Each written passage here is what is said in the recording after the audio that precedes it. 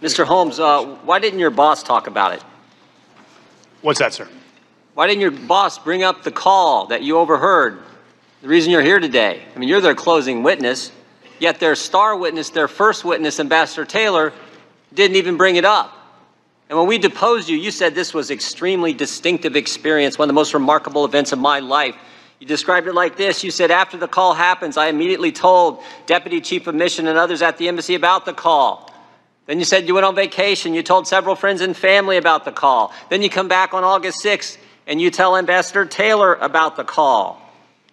And then in your deposition statement, you said in your statement today as well, I repeatedly referred to the call in meetings and conversations where the issue of the president's interest in Ukraine was relevant. I repeatedly referred to the call in meetings and conversations where the issue of the president's interest in Ukraine was relevant. That sounds like government speak for you told everybody.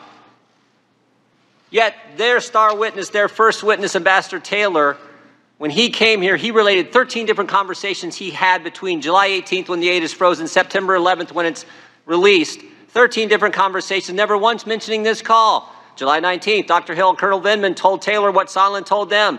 July 19th, Sondland told Taylor about the upcoming Trump-Zelensky call. July 20th, Sondland told Taylor what Sondland told Zelensky to tell Trump. July 20th, Dana Look tells Taylor what Zelensky told Dana Look. July 28th, Morrison tells Taylor what happened on the Trump-Zelensky call. August 16th, Volker tells Taylor what Yarmak told Volker.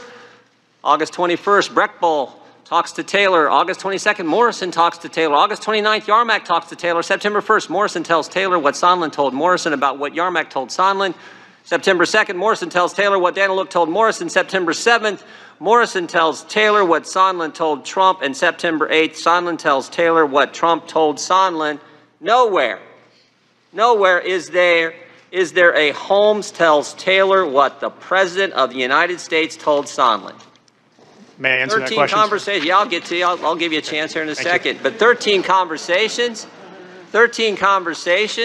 from their star witness. You're their closing witness, and he can't remember a call from a guy he works with every single day.